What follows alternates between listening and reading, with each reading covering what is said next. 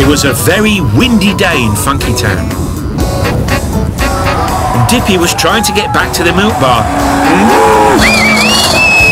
Come on, Milk Float. You can do it, boy.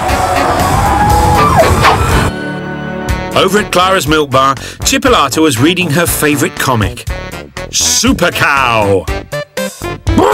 Chipolata, said Clara, why don't you put down that comic and help me?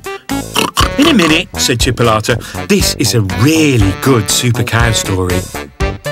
You know superheroes aren't real, said Clara. Don't be too sure, said Amadeus.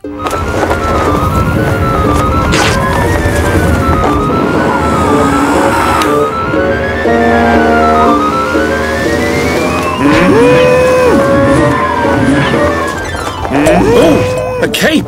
That'll keep me warm, said Dippy. Look, it's Super Cow, said Chipolata. I don't believe it, said a very shocked Clara.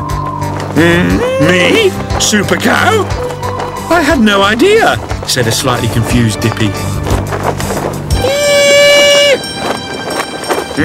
What's that? Said Dippy. Someone needs your help, Super Cow, said Chipolata.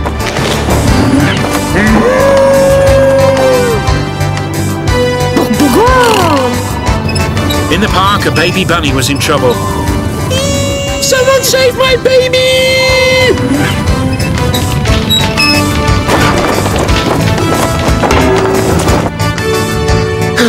You saved him, said the mummy bunny. Thank you. Super Cow had saved the day. Well, sort of.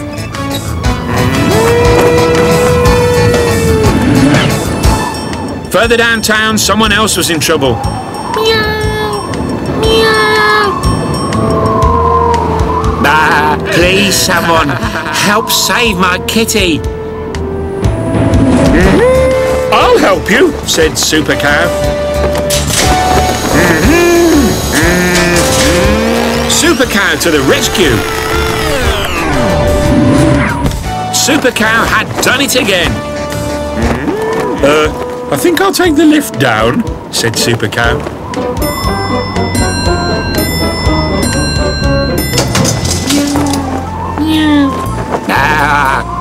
Oh, thank you, Super Cow. I wonder who Super Cow is going to save next, said Chipolata. Just then, naughty Norris appeared. Oh, a free milk float, said Norris. Stop, that's not yours, shouted Clara. Help, thief, called Chipolata. Quick, Super Cow, save our milk float. But just then, Dippy's cape blew away. That's not Super Cow, said Clara. It's our Dippy. Oh, I'm not super anymore, said a sad Dippy. You know, said Amadeus, you don't need a cape to be super. You're right, said Dippy. Dippy to the rescue.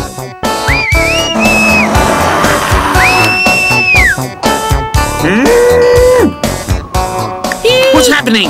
Said a confused Norris.